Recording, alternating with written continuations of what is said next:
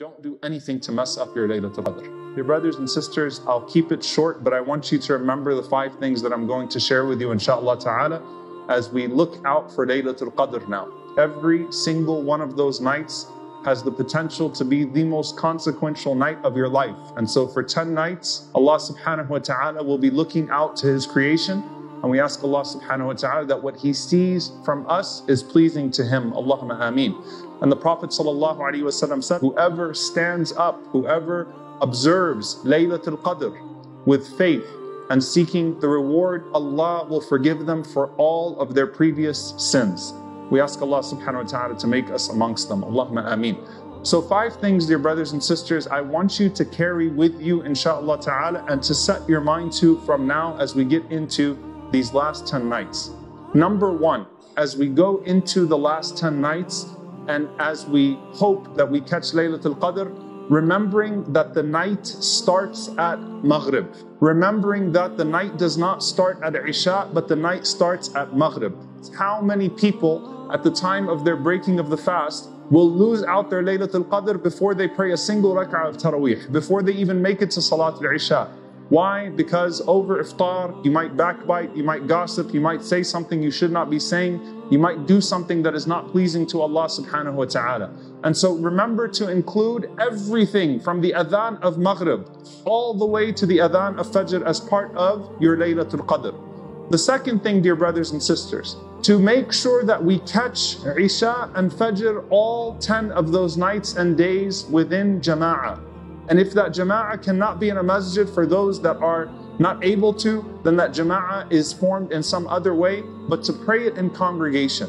To pray 3 hours in the night, but to miss Fajr, for example, or to miss your Isha would not be more pleasing to Allah subhanahu wa ta'ala. So that's the second thing. The third thing, what the Prophet sallallahu alaihi wasallam said authentically, that whoever prays Qiyam with the Imam until he finishes, Allah will write down for him the entire night in prayer.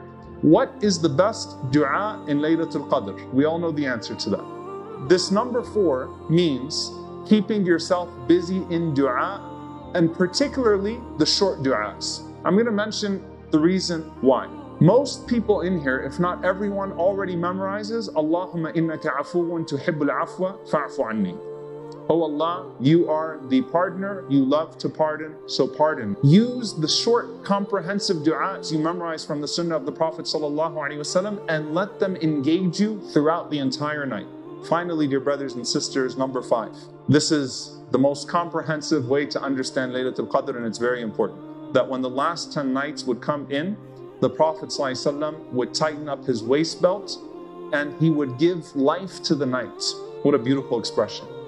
And he would wake up his family. He would make sure that his family also was participating in it. Rasulullah ﷺ, when he said, do not turn your homes into graveyards. Why? Because dhikr gives life to the heart and it gives life to any space that we are in. Imam al-Shafi'i, rahimahullah ta'ala, he has a very important reflection on this hadith. He says that when you look at the companions of the Prophet ﷺ, some of them preferred to spend the night in praying. Some of them preferred to spend the night in Qira'at al-Quran, in the recitation of the Quran. Some of them preferred to spend the night in dua. Some of them preferred to spend the night distributing their sadaqat. Each one of them had a regimen, and they weren't all the same. And subhanAllah, we find a connection between, particularly in that regard, dua and charity, dua and sadaqah to al-qadr, to decree. Why? Because the Prophet ﷺ said that there are 2 things that affect your divine decree. He mentioned dua, that nothing changes the divine decree except for supplication, except for dua.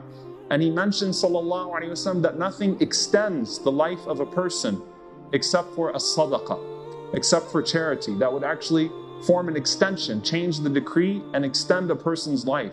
Remember, subhanAllah, Laylatul Qadr, the night of Laylatul Qadr, was lost because the Prophet ﷺ came out and he saw 2 companions that were arguing.